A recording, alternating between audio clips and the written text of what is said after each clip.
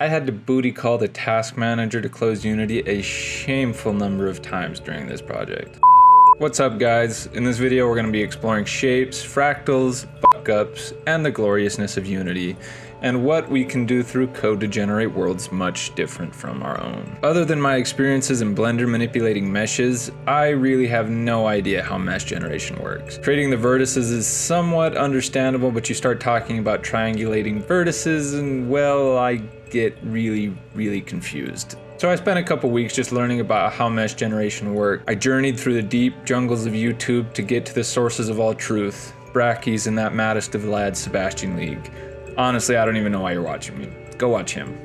Anyways, if you're still here, his channel is fantastic. So I went through the Brackies tutorial of generating a plane, and then I decided to move through Sebastian's way of generating spheres. And I applied some of the same principles to the generation of my regular plane. And what I thought was interesting was how when I centered the camera directly above the plane, you can pretty clearly see a pattern that is very similar to the Perlin noise function that is being generated. I kept doing my research on mesh generation and I found this nifty website called Cat-Like Coding. This guy must be wicked smart, and he has made some really cool tutorials on generating meshes and doing some really cool stuff in Unity in general. And with his help, I had this cool little transition function going between all these neat little 3D functions. And essentially each one of these shapes is really just a combination of sine and cosine waves. Personally, I think helixes are the coolest naturally occurring shape in nature, so I set about modifying this graph to accommodate it. I wanted to make sure that I actually learned something, and my first couple versions had a couple extra chromosomes, if you get what I'm saying. And I was able to get some cool effects happening here when I was playing with the different input values, but I was not getting the effect that I was going for and that I had pictured in my mind. And after looking more closely at the function, I realized that my dumbass wasn't changing the radius of the helix as I was generating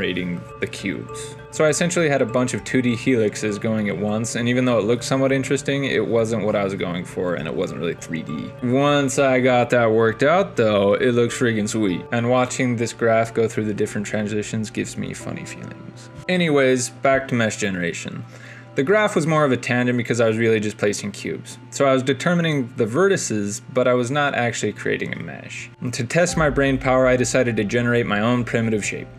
In Blender and in Unity, I noticed that there is no primitive mesh for a pyramid, and after uncovering this conspiracy, I decided to create my own, and it was fun in a very sadistic kind of way. To get the vertices in the right place, I realized that a pyramid can really be thought of as a series of squares layered on top of each other, and as they go towards the top, they get smaller, until you get to one vertex. This really wasn't too hard. But after this is when I got to the really hard part of actually triangulating the mesh, which made me want to throw my tie in the ceiling fan. I started plugging along, but it was not working well, like super fucked up. So I started to draw one face of the pyramid at a time, and boy, pyramids are not fun. On each side of the pyramid, the parameters for triangulating the mesh actually changed pretty drastically. It took me a while to figure out the patterns so that I could create an algorithm to complete this pyramid. And at about this point is where my brain cells were about to go on strike. I sorted it out, and the first three faces generate beautifully. But when I swung around the back, I realized that my pyramid's ass has a flaw like no other. It's got a huge hole in it. And essentially I had to write a function to generate that last face of the mesh. But I got it working, and for proof, here's a complete rotation of my pyramid. But before you start throwing awards at me, I totally forgot to put a bottom face on the pyramid. But who are you? The pyramid, please? And at this point, I got my fill of mesh generation for the moment and went to something along the same vein, but something extremely satisfying to watch. Fractal. If you don't know what a fractal is a never-ending pattern, and they can get infinitely complex, and they're kind of self-similar as you scale down. Here are a couple of my favorites.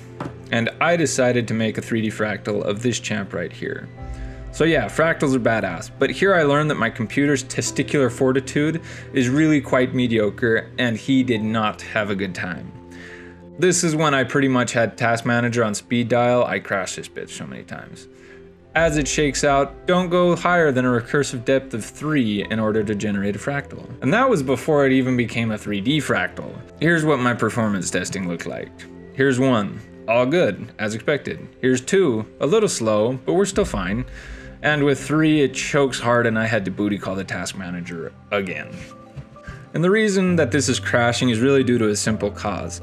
In show business, they call it a shit ton of math. So I refactored this bad boy to actually generate the fractal iteratively instead of recursively, and that seemed to fix my issues. And I officially exited out of the task manager. Then I started playing around with different shapes and which fractal looked the best. Honestly, it was the spheres. I also wanted to punch test just how many fractals I could have going at once, and I was quite impressed. Unity really didn't mind too much, and I didn't start dropping frames until I had 3 fractals with a depth of 6 each. So I backed off a little bit and created a little player to walk amongst the fractals, and it looked super cool. It really made me wish that I had a VR headset to go buck wild with this and walk amongst the fractals, maybe in the future. And it was at this point that I took a week off to go to Cancun with my wife. And when I got back, I finished Sebastian League's Planet Generation playlist, and I was gonna start making a game with these fractals involved and maybe some parkourness, but to be honest, it didn't really pique my interest and it wasn't really going anywhere. So I decided to back off and leave it where it stands. I learned a ton, but I have some other projects that I'm really anxious to start working on. That is gonna do it for this video. Thanks for watching and have a fantastic damn day. I saw a UFO outside the crib last night. Heard a knock on my